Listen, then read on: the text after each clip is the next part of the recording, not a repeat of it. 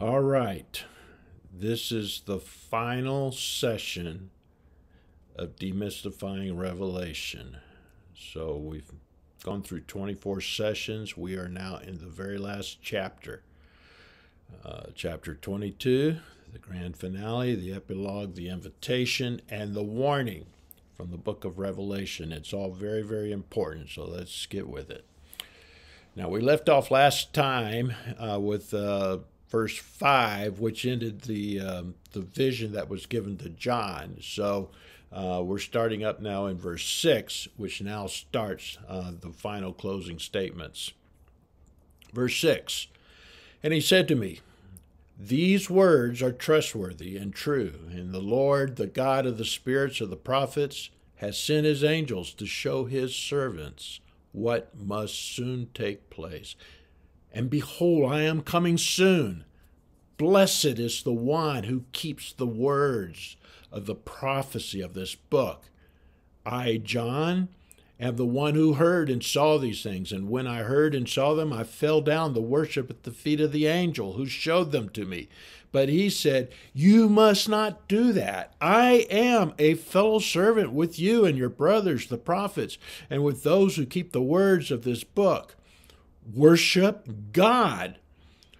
And he said to me, 'Do not seal up the words of the prophecy of this book, for the time is near.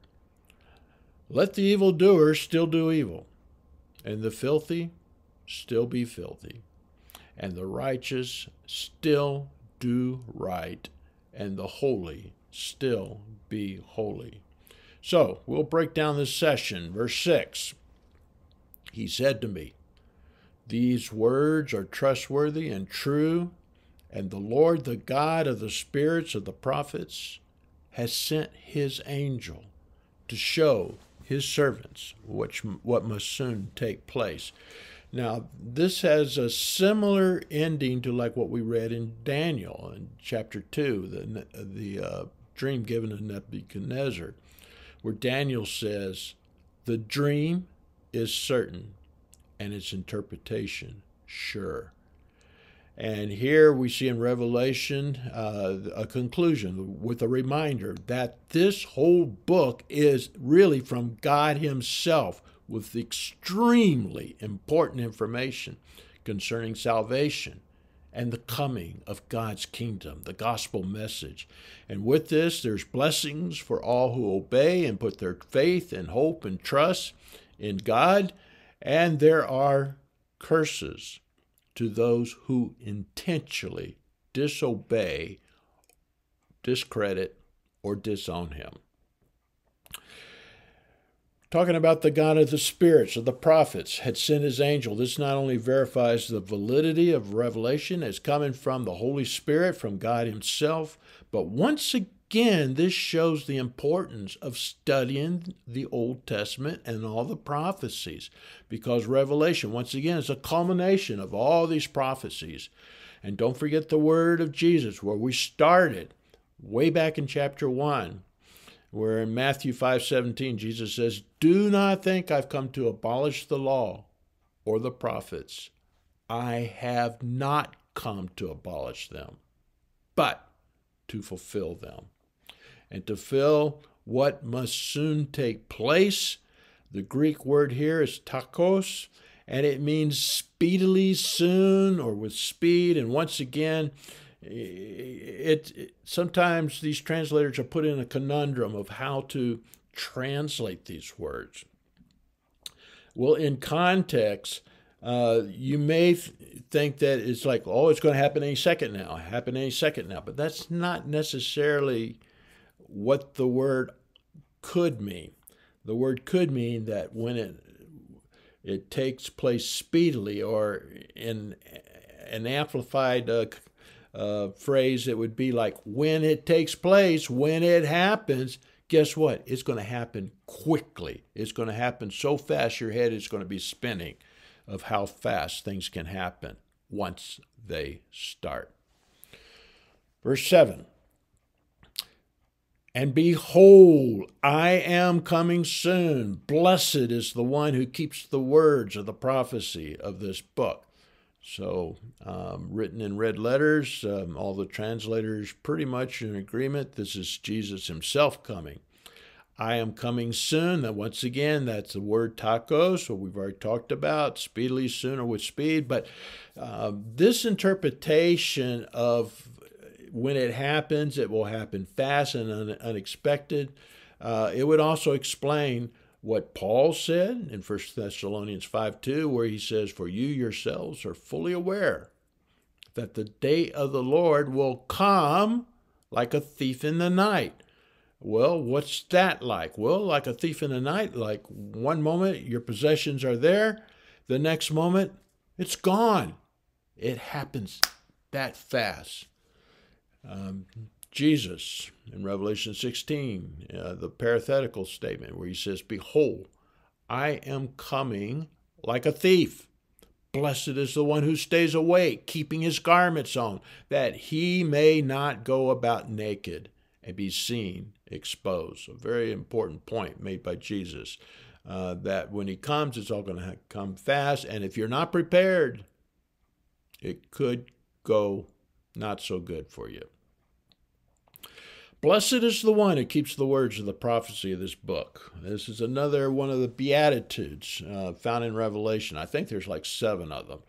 But like the very first one in chapter 1, verse 3, and throughout the whole book, there are these Beatitudes. And this one in particular carries God's blessing to those who obey the words of this prophecy. Revelation 1:3. Remember, blessed is the one who reads aloud the words of this prophecy, and blessed are those who hear and who keep what is written in it, for the time is near. Which is what Jesus Christ is saying here in verse 7. Blessed is the one who keeps the words of the prophecy. Verse 8. I, John, am the one who heard and saw these things. And when I heard and saw them, I fell down and worshiped at the feet of the angel who showed them to me. But he said, "You must not do that." Excuse me. "I am a fellow servant with you and your brothers, the prophets, and with those who keep the words of this book. Worship God. Only God is to be worshiped." Now, this is twice now that it's recorded that John attempts to worship an angel and is rebuked by the angel. And why? Why does John make the decision to record this embarrassment, this utter embarrassment by an apostle in the book of Revelation? The important message here is that even an apostle can be confused or tempted into worshiping something or someone that seems spectacular or glorious or spiritual other than God. And that is wrong, wrong, wrong. And contemporary examples in today's world would be exalting or worshiping or praying to a saint or an angel or the Virgin Mary, even though I put that in parentheses because she was a virgin for the birth of Jesus Christ, but after that, she did bore other children to Joseph. So let's move on. Verse 10, and he said to me, "Do not seal up the words of the prophecy of this book, for the time is near. Let the evildoer still do evil, and the filthy still be filthy, and the righteous still do right, and the holy still be holy." Okay. Let's unpack this. Unlike Daniel, who was told to seal up the words of prophecy. Why? Because Daniel was such a long time ago, and the readers back then would not understand until the latter days, and then seeing what they're seeing, things will start to connect. They'll start to connect the dots. But in this case, John is told quite the opposite. He says, "Do not seal up the words." The book of Revelation is therefore today presented to us unsealed And therefore, it urgently needs to be shared and taught in all the churches, amongst all the saints. This is something that each and every one of us should know and understand and abide by and prepare ourselves for what the future has to hold, and especially in the world today, because we're seeing we're definitely living in the latter days, very possibly the very, very, very beginning of birth pains. But then we are instructed to do something that might be hard to understand and accept. Let the evildoer still do evil. Don't try to change them. And this is not a suggestion, this is a command. In other words, do not hinder the evil person who has, in spite of all the information that's out there, all the pleadings, all the exhortations, has decided to choose the way of the world. And in the words of Jesus, in the Sermon on the Mount, Matthew 7:6, what did he say? He says, do not give dogs what is holy. Do not throw your pearls before pigs, lest they trample them underfoot and turn to attack you. And we're seeing more and more of this evidence in the world today that we live in. A lot of anger, a lot of hate, especially against God and God's chosen people and the church. Now, something similar was also recorded in Daniel and Ezekiel, Daniel 12:9, where Daniel is instructed, go your way, Daniel, for the words are shut up and sealed until the time of the end. Okay?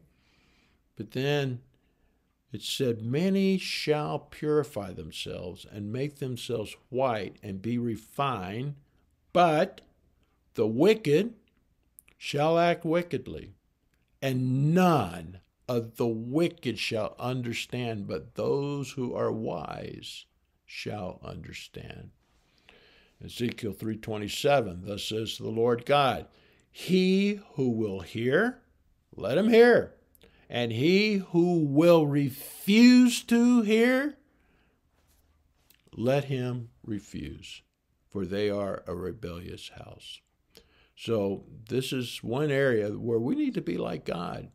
In other words, God has given us a freedom of choice. God has given us a free will. God has communicated in black and white terms what is holy, what is unholy, what is moral and the moral code, and what is evil. And as we know, we're living in a time where evil is being called good and good is being called evil. And God is saying, let those who refuse to hear, let them refuse. Verse 12, behold, I am coming soon. We're hearing this again. Bringing my recompense with me to repay each one for what he has done. So what all does this mean? Well, first and foremost, behold, I am coming soon. This is once again the word takos. When he comes, it's going to be speedily, it's going to be soon or with speed. But to repay each one for what he has done and also bringing my recompense. What all does this mean? Well, this has been a common theme throughout Scripture. It just reiterates what Scripture has been proclaiming for all along, that deeds will carry, what we do in life carry either rewards or judgment. Or I guess in all cases we could say it all carries judgment, but some of the judgment is to eternal life, some is to the second death. So let's look at some verses here. Jeremiah 17:10, where God says, I, the Lord, I search the heart, I test the mind, to give every man, without exception, according to his ways, according to the fruit of his deeds. Paul put it in Romans 2:6. He, Jesus Christ, will render to each one according to his works.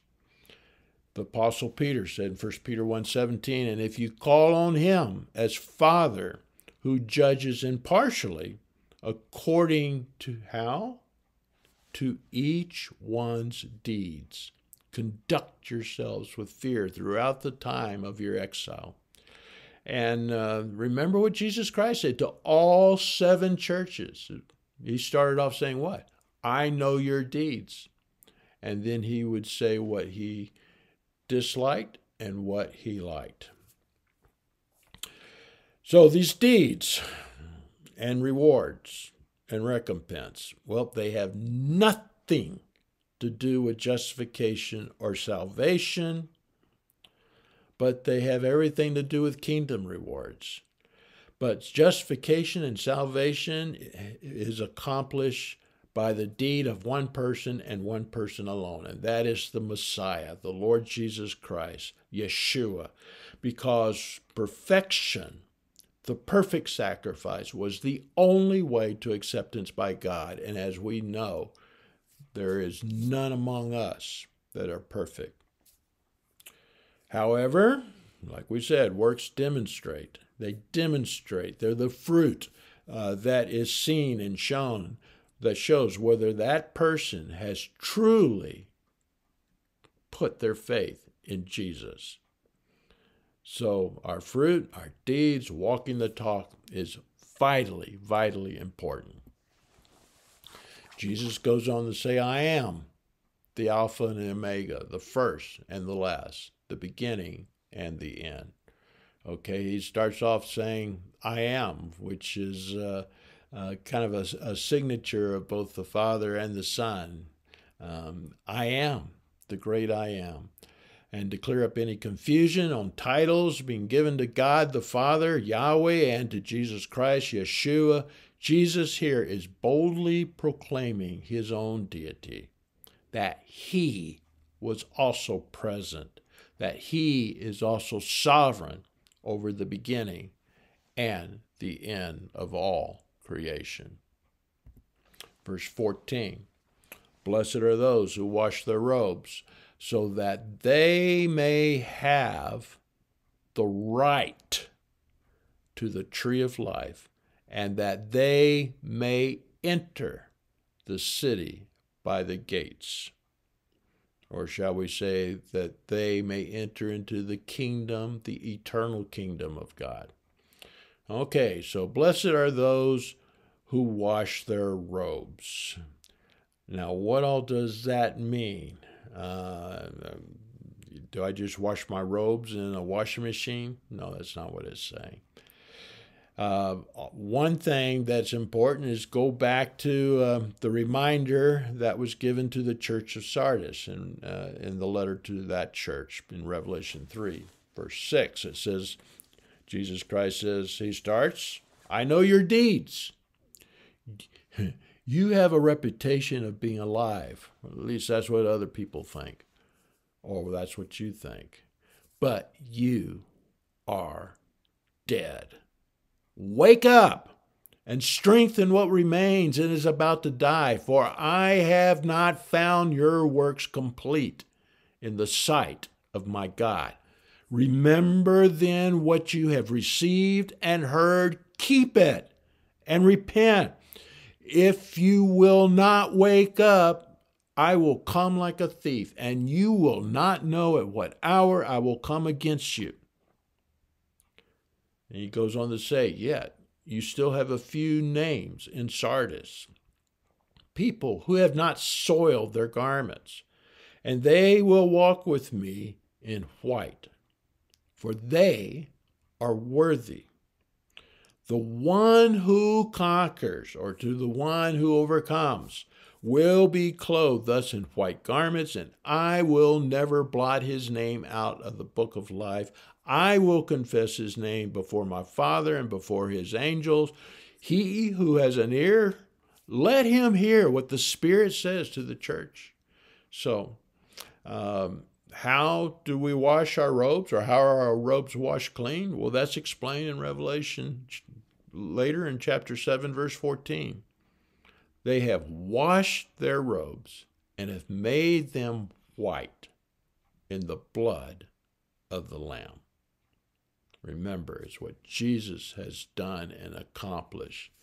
That's the only way we can wash our robes. And then he goes on, verse 15.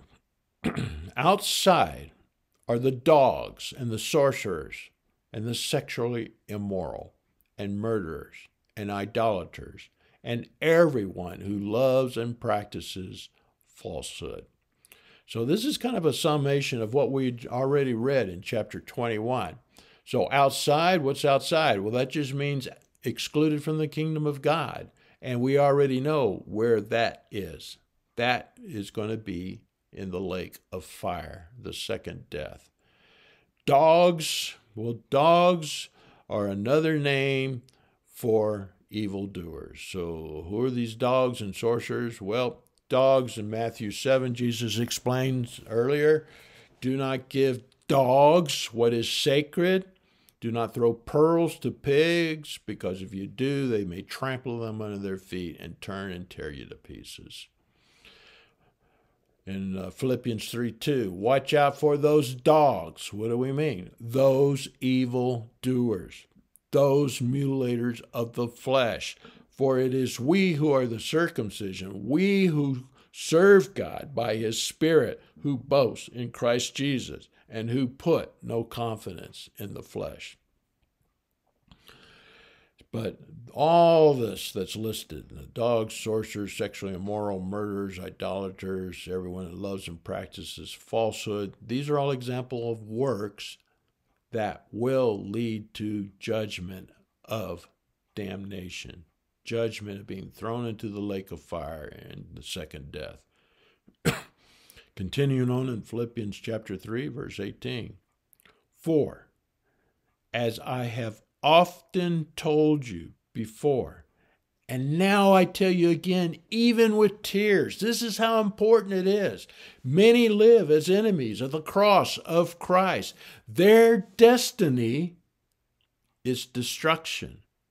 Their God is their stomach, and their glory is in their shame. Their mind is set on earthly things. Their mind is set on the ways of the world. They put more faith and credence and attention to the ways of the world than to the ways of God. And that should be a very stern warning to us.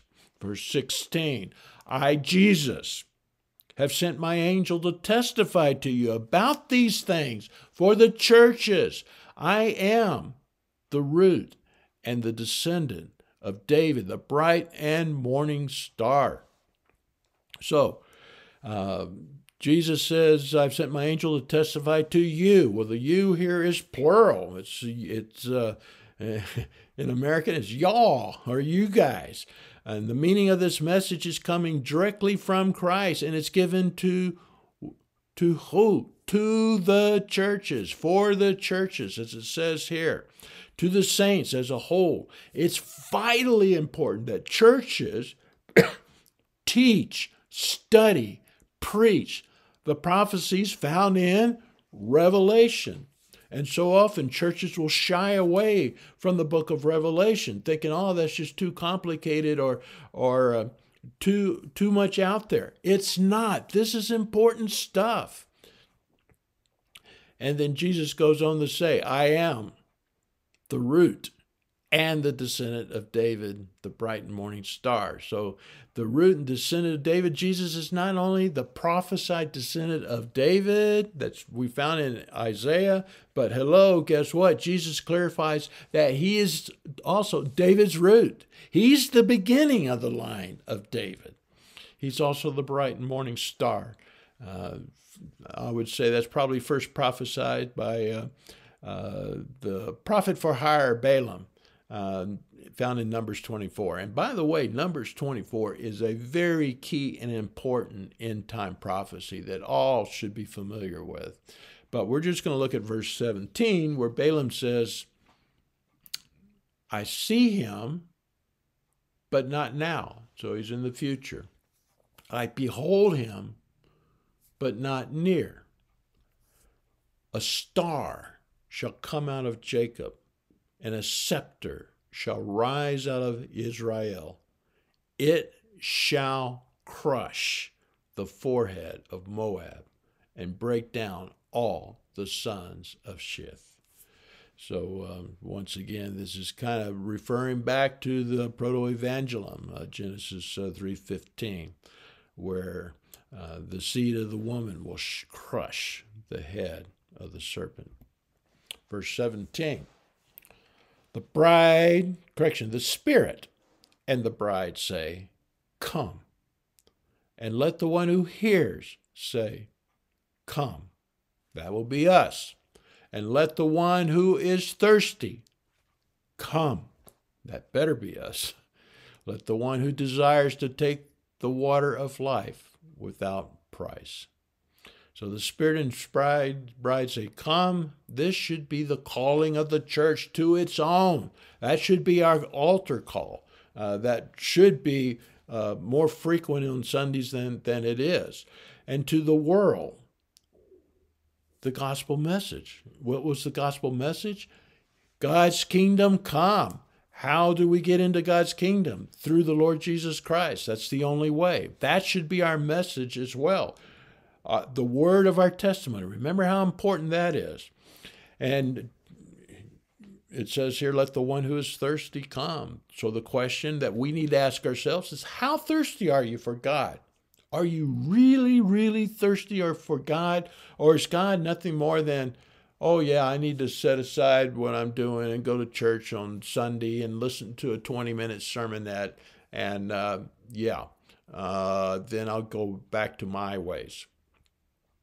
It should be like what was written by David in Psalms 42, verse 2. Just as a deer longs for running streams, or as my soul panteth in King James. God, I long for you. I am thirsty for God, for the living God. When can I come and appear before God? And that should be our life. We're just passing through. We got to remember that. Home will be eternal, and it will either be God's kingdom or the lake of fire.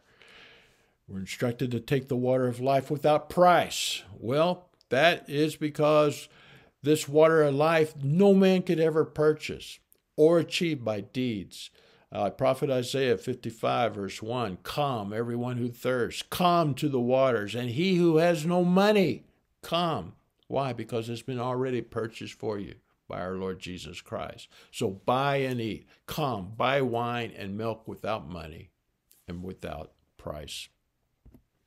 Verse 18, I warn everyone who hears the words of the prophecy of this book. If anyone adds to them, God will add to him the plagues described in this book.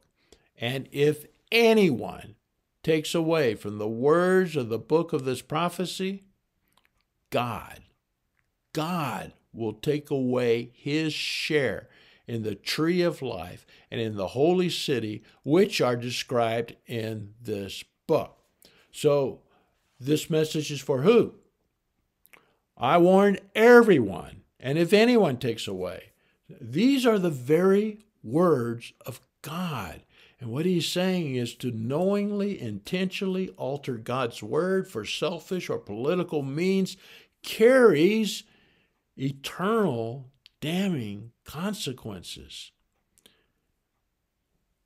Beloved, never ever take away from God's word. Deuteronomy 4 verse 1, and now, O Israel, listen to the statutes and the rules that I am teaching you, and do them, that you may live and go in and take possession of the land that the Lord, the God of your fathers, is giving you.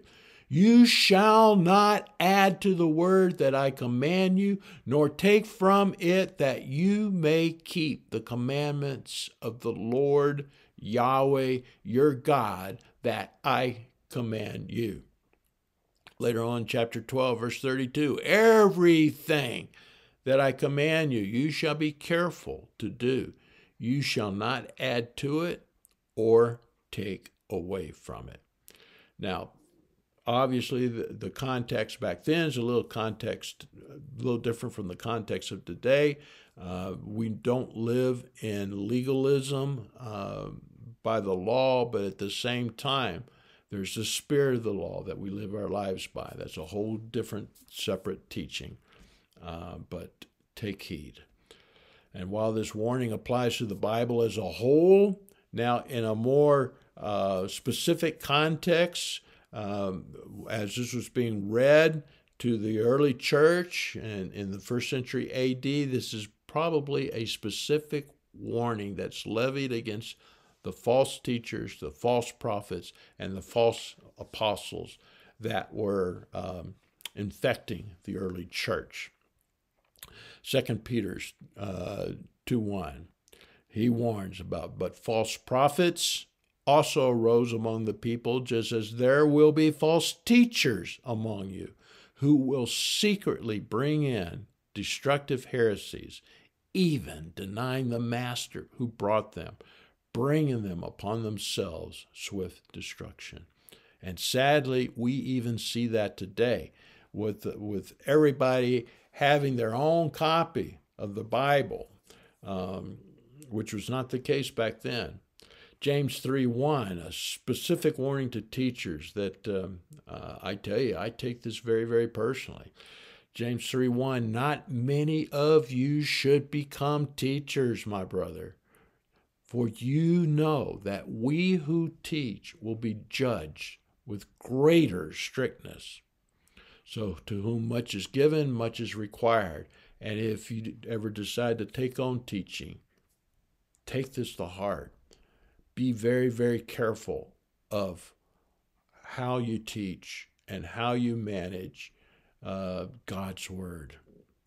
And so finally, then, the obvious question, how seriously should we personally take the words of this book? How seriously should the church take the words of this book? And the answer is very, very seriously. Verse 20, he who testifies to these things says, surely I am coming soon. Amen. Come, Lord Jesus. So surely I am coming soon. The final word recorded from our Lord Jesus Christ, not only in Revelation, but in all of Scripture. And this verse, in essence, it summarizes not only Revelation, but it's the conclusion of all Scripture.